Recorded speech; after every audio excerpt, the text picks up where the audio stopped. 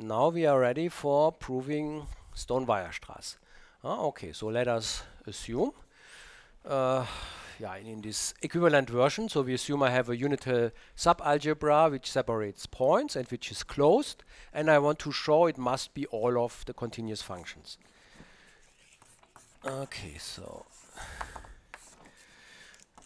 take such an A, so let A be a closed unital subalgebra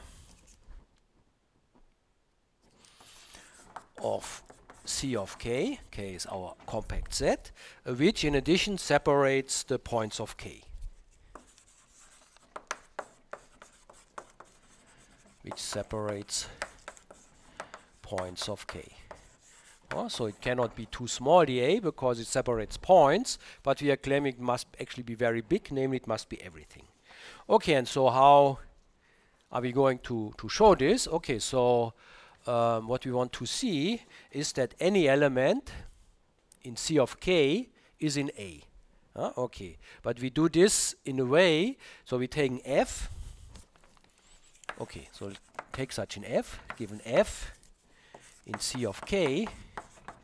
We want to show that it is in A, and actually, I mean, what we are going to do is to show that we can approximate it by elements from A as good as we want, and because then A is closed, it must also belong to A. Okay, so we are actually we are proving more the denseness, but because in the course of the proof we will use the lemma before, it's good to know that our A is closed. Okay, so it's a bit mixed things are a little bit. Okay, so we take an F in C of K, and what we want to show is that for any epsilon bigger than 0, we can find a G in A. There exists a G in A such that the distance between G and F is less than epsilon. So the distance between F and G in the supremum's norm, of course, is less than epsilon. Okay, so we can make epsilon as small as we want. So for each of them, so let's say, for example, for epsilon is 1 over n, we find a Gn, which is closer than 1 over n to F, and then of course the sequence Gn converges to F, but if the Gn's are all in A, then the limit is also in A because A is closed. Good, okay, and so how are we going to do this? So what is the situation? Maybe I draw a picture. So we have here our set K, and we have here somehow our function F. And we want to approximate this function by something in G. Okay, and we want to approximate this up to order epsilon. So we want to find a function G which has distance epsilon from this function. So it must be somehow in this epsilon tube. So this here is epsilon. So in both directions it can only be epsilon away. So this here is my function F.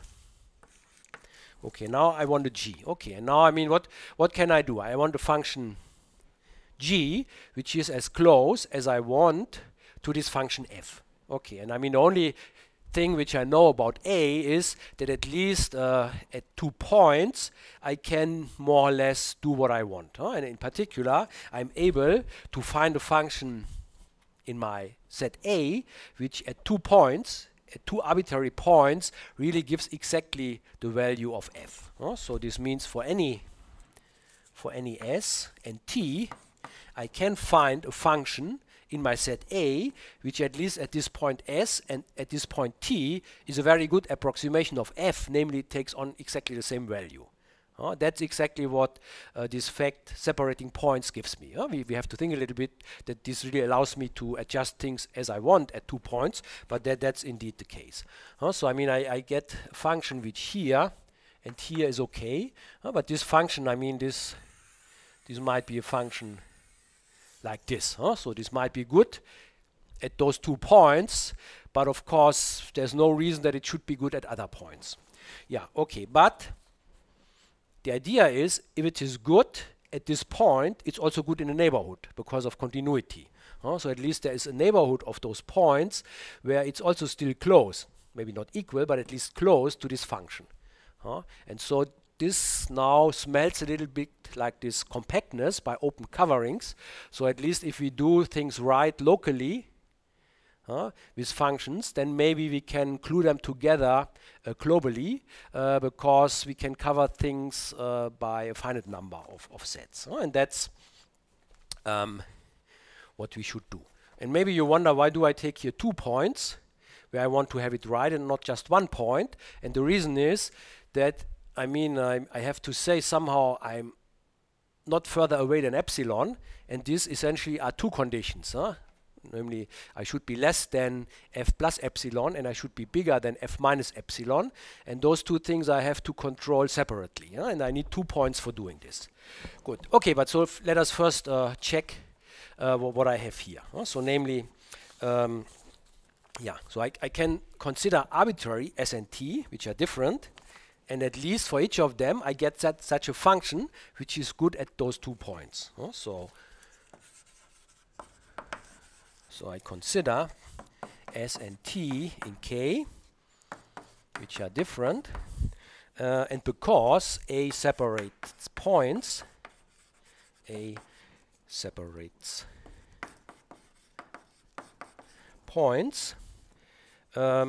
know there is a function in A, let's call it H, which takes different values at this S and T. So there is an H in A such that H of S is not the same as H of T.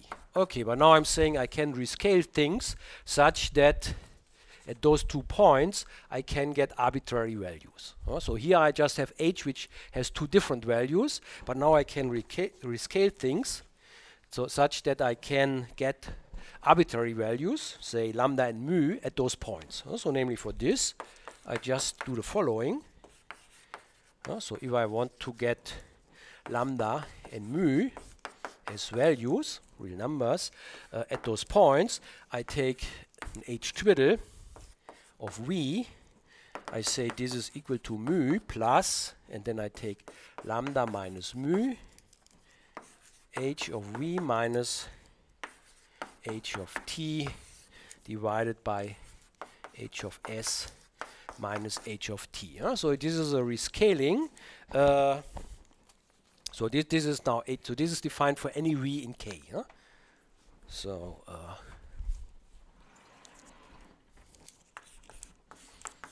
for any V's in K. Okay, and then this H twiddle is now also in A because I get it from the H. So here's H of V. I mean, all the other H's are just numbers, H applied at some fixed values. Okay, so here's the H. This is a function. This is rescaled by something. Okay, and then I'm adding constant functions. So this mu and also this term here, those are constant functions. But I have a unital subalgebra. A is a unital subalgebra. So multiplying with scalars and adding constant functions don't lead out of the setting A. So this H twiddle is also in my algebra A. Okay, and furthermore, this H twiddle now takes on at these 2 points, T and S, exactly the value which S has there. So namely, what is H twiddle at S? So if I put V equal to S, then here this is S, then I have Hs minus Ht divided by the same, so this is 1. I have here lambda minus mu, and this cancels the mu away, and I just remain with the lambda. So H there is lambda. Okay, so I can just prescribe any lambda which I want. Of course, in the next step I will say this should be the same as f of s. Okay, but the H twiddle at t, what is this? Here I have H of t minus H of t. This is 0, this goes away, and I just have the mu. So that's the usual linear interpolation between functions. Okay, so this means I can find a function in A which takes on at those 2 points arbitrary values, and so I can say it should take on at S the value f of s and at t the value f of t. So this means whenever I have 2 points S and t which are different, I find a function, which of course depends on s and t. So I put an s and t as a subscript there. Important point is it's a function in A, and it has the property that at least at the point S and at the point T, it's a very good approximation of f, because at the point S it has the value f of s, and at the point T it has the value f of t. So I'm just choosing here lambda equal to f of s and mu equal to f of t. Good, okay, so I find a function like this. So this here would be my function f of s comma t. Yeah, good. And now this function is good, let's say at t, t is good, and because my function is continuous, it is also good in the neighborhood. So I mean, it's still in this epsilon neighborhood for some neighborhood here. Okay, and I want to control, but I want to extend this to a function which is good everywhere. And the idea is that I should put together pieces of functions which are good locally to a global function. And I can do this by taking the minimum or the maximum of functions which I have. Because before we saw, if I have functions in A, I can take their minimum and their maximum of a finite number. I can take minimum of 2 of them, but iterating I can take the minimum of a finite number of functions. Okay, and so I mean, if I take the minimum of things, this will allow me to control somehow the upper bounds. Okay, and I have to deal with the lower bound later, and this means I need 2 points. So first, for the first argument, I'm fixing, let's say, the s. I mean, I can do this for any s and t. Now I'm fixing the s, and I want to look how things change if I'm arguing with t. Okay, so I fix s, and then I want to make things right in t.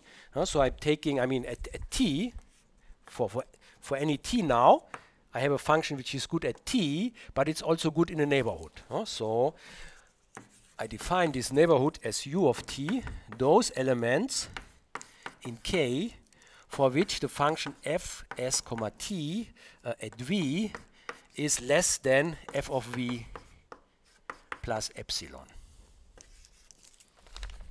So I mean, I want to be below f plus epsilon, so below this guy here. I mean, that's half of that what I want to achieve. At the end, I want to be between this. I'm now just trying to get something which is below this. At this point, of course, because I'm exactly f of t, I know that I'm in this set. Okay, and then this u of t is an open set. Now openness comes into the game. And why is it an open set? Because it is defined in terms of a condition of continuous functions. I mean, those functions are continuous here. And so, I mean, I can write this as the pre-image of an open set. So those are guys for which this here, I mean, this distance here is less than epsilon, which is an open set, and then I have the pre-image, and then the pre-image of open sets is open. So this here is an open set, and t is contained in this. So this here is an open neighborhood of t. So this means t is in this set, and it's an open set. But then if I take now all u of t's together, then of course I have an open cover of K. I have a cover of K because I mean each T is contained in its set UT. Okay, so this means the union of all UT, T running over K, is an open cover of K. Okay, so this means for each T I can locally, I have a neighborhood of T where things are right. Okay, and then I take all these UT together, they cover my K. Okay, and now I can now use the fact that K is compact, and so this means whenever I have an open cover of K, I can find a finite subcover. So this means I don't have to take all these infinitely many UTs to deal with this, but it's enough to take finitely many of them. So K is compact.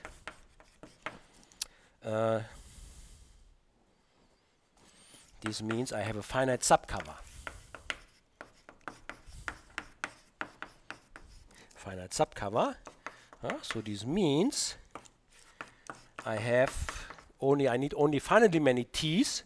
Let me call them t1 up to tn in the set K, such that their neighborhoods uti cover already the whole K. So K is actually a subset of this finite cover of the uti.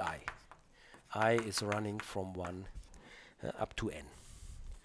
Okay, yeah, but this means I have now covered K by finitely many ti's. So for example, I mean, let's say this here is one of the ti's. And so I can take the function corresponding to this ti. I mean, I can take this in some interval uti. So this guy has an interval uti. That's the interval where this function here is better than this guy here. So this is, I mean, this part of the function. Yeah, so here it is better. So here, I mean, this is this. And maybe if this function goes back again later, it will end here somewhere. Okay, and here, I mean, I have other parts of this function, but they don't, I mean, I'm not interested in those. So, I mean, here I have really a neighborhood of ti. And in this neighborhood, this function, f of sti, is a good one. So this is less than this. Okay, yeah, but then I have other ti minus 1. For this, I also have a function.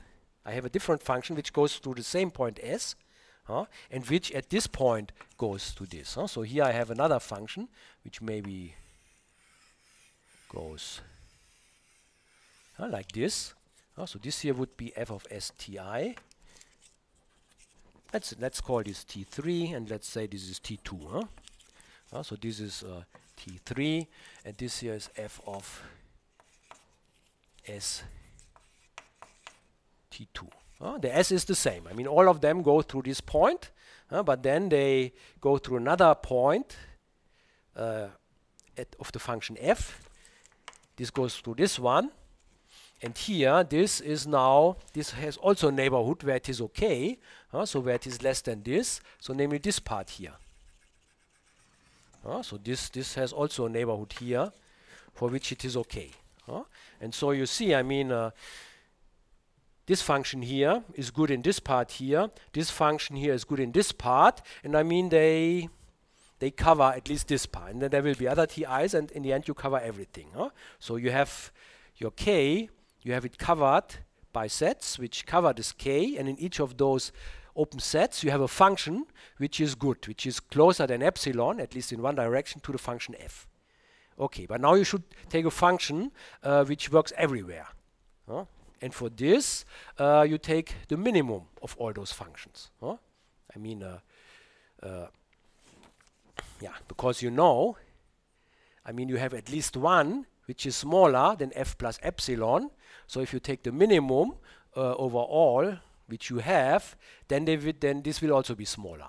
You only need a function in this first step which is better than f plus epsilon. And in the neighborhood, you have at least one. But of course, you also have other functions around which you don't know. But so if you take the minimum over the functions which you have, then at least the one which is good in this neighborhood, this will guarantee that the minimum also is good in this neighborhood. Good. Okay, so we have here this finite subcover. And then I take hs as the minimum over this fs ti 1 less between I and n. Good. Okay, and maybe I should let us take a short break here, and then we continue with this argument.